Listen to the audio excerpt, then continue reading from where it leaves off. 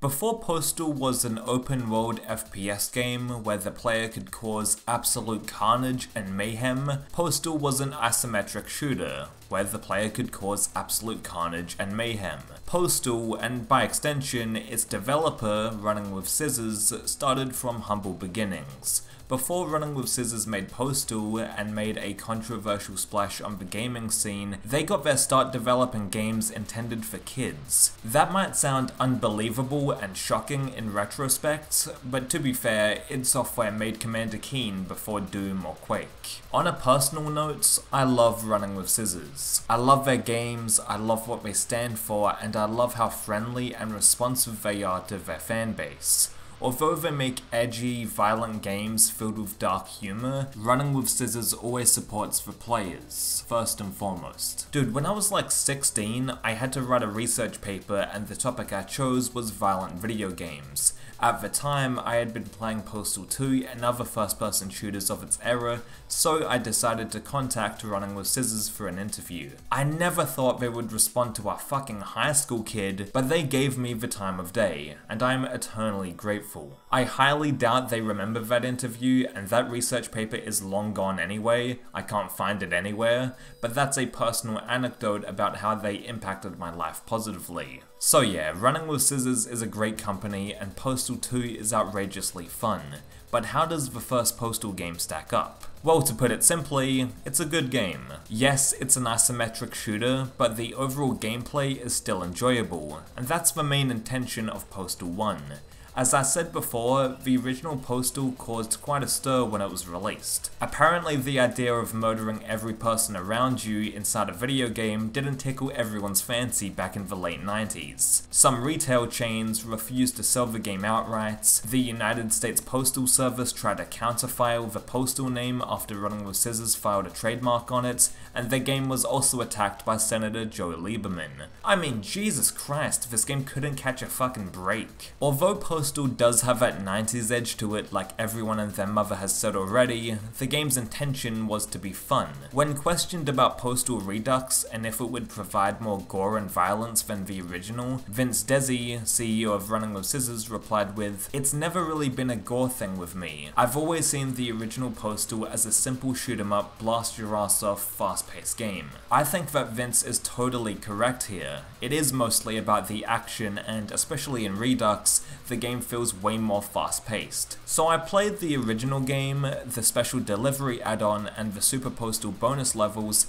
and then I also played all the way through Postal Redux, and it was all enjoyable. It is kinda hard to break down what makes Postal fun to play, just because it is so simplistic. There are a number of hostiles in every level, and obviously it's your job to kill them. Now what I like is that you don't have to kill every single enemy on screen, as you only have to take care of a certain percentage. This is a useful feature because it lightens the load a bit, and you also don't have to walk around the entire level just to look for one or two guys. Having a kill percentage was the best way to go, and I'm glad that they kept this in Postal Redux. When you clear out a level, you have to press F1 for some reason in the original game to move on.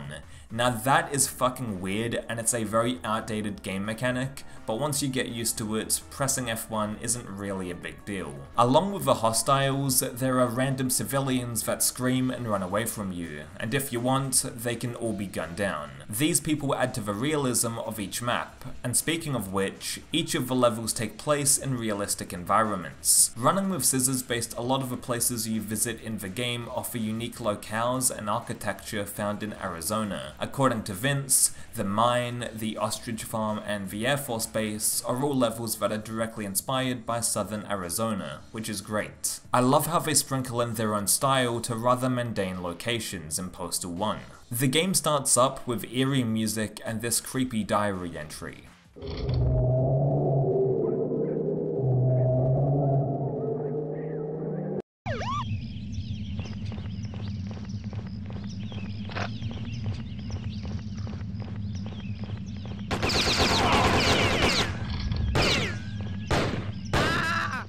As you can see, the background art for these intermission screens are fucking twisted, and to be honest, they contrast with the actual gameplay, which is tame by comparison, especially for today's standards. I mean, sure, the executions that you can perform are kinda morbid, but that's where it ends on the gameplay side of things. Also, come on, the weak machine gun sound effect that plays during the execution ruins any sort of tension.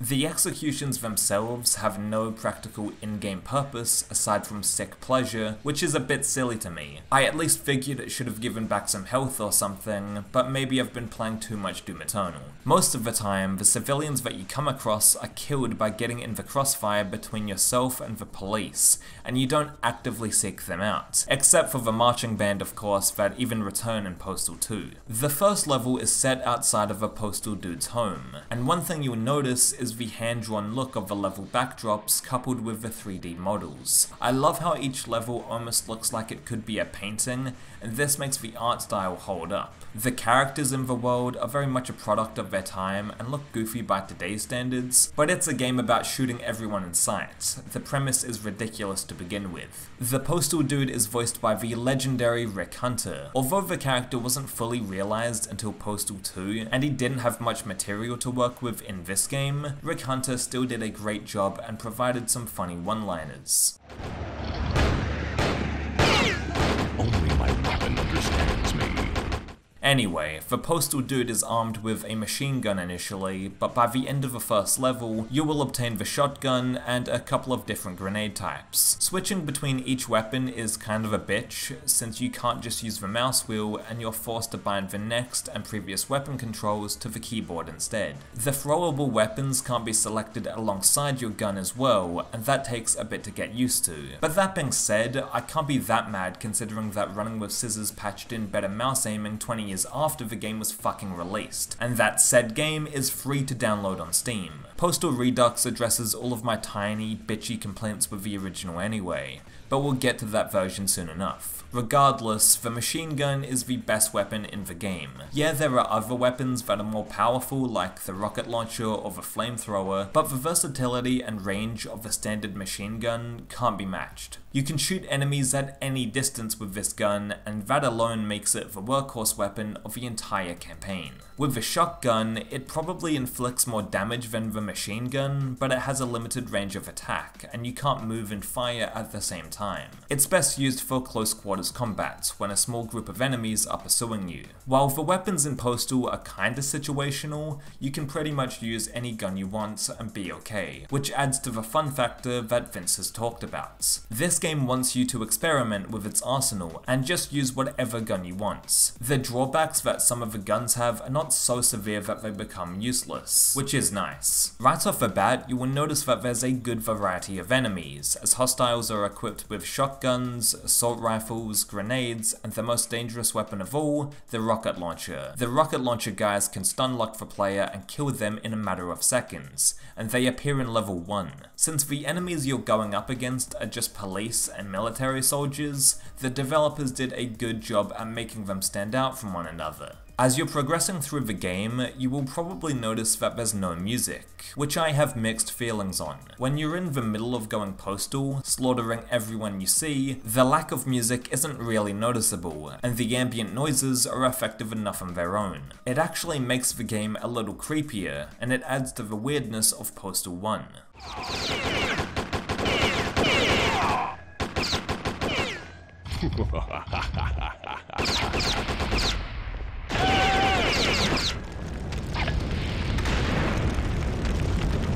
However, when you're just walking from one side of a level to another with nobody in your way, the silence becomes deafening. At least you can just hit F1 to end a level. But I'm also talking about the moments when you're seeking those last couple of kills before you hit the percentage quota. Back to the levels themselves, the Parade of Disasters is one of the best maps in the game, as it introduces the marching band, as I've said. This is a reoccurring group in the Postal games, and just like in Postal 2, you can murder them in any way you like. The bridge is played from a top-down perspective, as opposed to isometric for some reason, and it's the same thing with the train station and also the penultimate level of the game, the industrial complex. I prefer the classic isometric angle, but the top-down view only shows up like 3 times in the entire campaign, so it's not worth complaining about. Just like in Super Contra, it helps break up the gameplay, I guess. I like the real-world locations you visit throughout the game, and it's way more visually interesting than the typical military-based setting that was rampant around this time in shooters. The farm is one of the more unique levels, since ostrich farms aren't really something that you find too often in real life compared to regular farms, of course. The final level of the game takes you to an Air Force base, and while the difficulty ramps up with the constant respawning military soldiers, it's nothing that makes you want to rip your fucking hair out. I do like that once you get into the swing of things, Postal is more about being entertaining than being a hard challenge or anything. There is a challenge mode that you can access if you want, but I think the regular campaign is more fun. The original ending for Postal was deemed controversial at the time, and yeah, you can kinda see why. You don't have any control of this section, by the way, as it's just a cutscene, where the Postal dude fantasizes about shooting up a school. Postal Redux changed the ending to the Postal dude watching his own funeral take place, which is disturbing in its own way. Also, the end of Postal Redux acts like a regular level by giving the control back to the player. A closing cinematic plays, showing the Postal dude in a padded cell, while a psychologist evaluates his mental states. The psychologist concludes his report by saying that the common issues that life throws at you can sometimes cause individuals to snap and go postal. Population pressure and the stress of modern life will cause an increase in violent tendencies. The urban environment is the incubator for all sorts of undesirable behaviors. However much his atrocities disgust us, he may actually consider himself a hero. This little sequence with the psychologist is fantastic, and it gives players an eerie, lasting impression. I love the voice of the psychologist in the original game and in Postal Redux, where they used Corey Cruz for the latter. In his tortured mind, he may feel that he's battling against impossible odds. It is not unusual for such individuals to believe that the entire fate of the world rests with them. In the end, our subject has displayed all the classic symptoms of paranoid delusions. We may never know exactly what set him off, but rest assured, we will have plenty of time to study him. The first Postal was a simple yet effective shooter for its time, and while it might have not been the most mechanically complex game, it did achieve what it set out to do. Be a little bit edgy, cause some chaos, but ultimately still be a fun game. 2 months after the release of Postal, Running with Scissors put out the special delivery expansion for the game. This small expansion adds 4 brand new levels, and they appear to be more novel than the original maps. In the Easy Mart level, the Postal dude breaks the 4th wall and comments on how the shopping center doesn't sell any copies of the game. What? You don't sell Postal? There's also a no running with scissors sign for good measure. This level is pretty indicative of the tone of the Postal games going forward, with more of an emphasis on dark comedy, which was only sprinkled into the original game. Shantytown and Earthquake are the next 2 levels of the expansion, and they both look like they could have easily blended in with the base campaign. I like the detail that's on display in Earthquake specifically, with the destroyed buildings, the rubble, the debris, and the cars that have been totaled. La Palomino Resort returns to the more comical leanings of the first level, as you're gunning down naked elderly people with cheery vacation music playing in the background.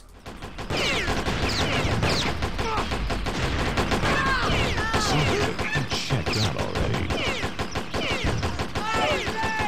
Case dismissed. I appreciate that now on the Steam version of Postal, you can play the entire game with these special delivery levels packed in as one big campaign, along with the Super Postal levels. Super Postal is the Japanese version of Postal 1, and it contains 2 exclusive levels set in Japan. Now I was wondering why they would create new levels specifically for the Japanese version of the game. Well, according to co-owner of Running with Scissors Mike Jarrett, they had a partner over in Japan and he paid to have the levels done specifically for the Japanese Japanese version of Postal. Tokyo is the first of these exclusive levels, and it's pretty hard because of the high enemy count and how they all take potshots at you. Osaka is less memorable out of the two Japanese levels, but still, having Super Postal available in the game, now thanks to Steam updates, as well as Postal Redux, is a cool novelty. The original Postal is available on Steam for free, but I'd still recommend getting Postal Redux instead. Postal Redux is the best way to play the original Postal, bar none. You can even get a Steam key on the Running with Scissors website for like $2, rather than buying the game on the Steam store. Postal Redux updates the visuals, the audio, the controls, and even the gameplay to a small degree, and it's brilliant. So many little things have been added and changed to enhance the original game, and for the low price point, it's completely worth it. The game was remade from the ground up on the Unreal Engine, with updated 3D models and artwork, and better sound effects. The machine gun actually sounds like a weapon now, and it doesn't feel like you're just peppering the enemies with it.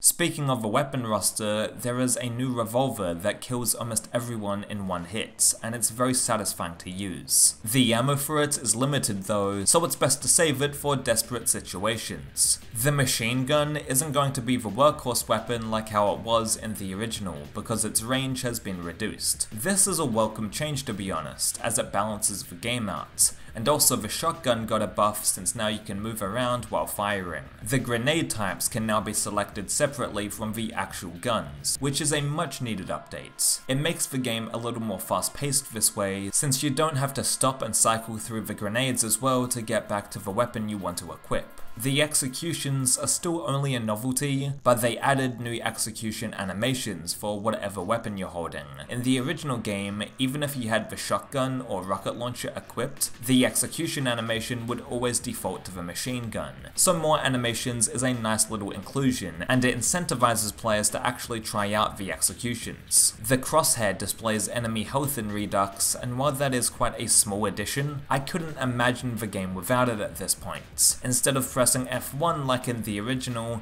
the levels have actual exits this time around, and it feels like each level is more connected as a result, which was an aspect that was kinda lacking in Postal 1. While we're on the subject of level transitions, there are some instances in Redux where levels would start in completely different spots than in the original game. After you finish the mine and go to the junkyard, the level begins in front of the entrance instead of outside the mine, which was weird. In Postal Redux, this is fixed to where after the mine, you spawn in outside of the mine in the junkyard level. That's most of the little details out the way, so let's move on to the bigger features. Postal Redux adds a brand new carnival level, and I'm sold due to the blood reference it makes.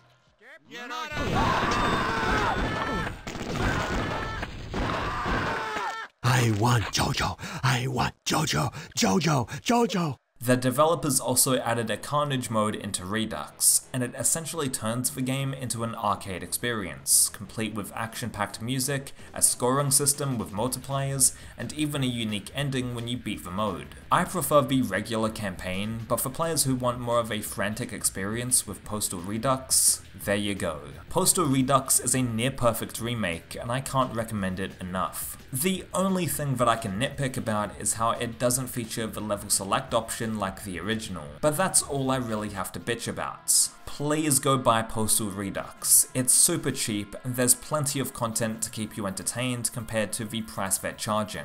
Postal isn't a bad game by a long shot, and although Postal 2 eclipsed it and took the franchise in a completely new direction, there is still some enjoyment to be had with the original. Even though we probably won't see another isometric Postal game again, I'm still all for Running with Scissors experimenting with the Postal formula, and I'm glad that this is happening with Postal Brain Damaged. The future of the Postal series is bright, and it all stemmed from that 90s edge.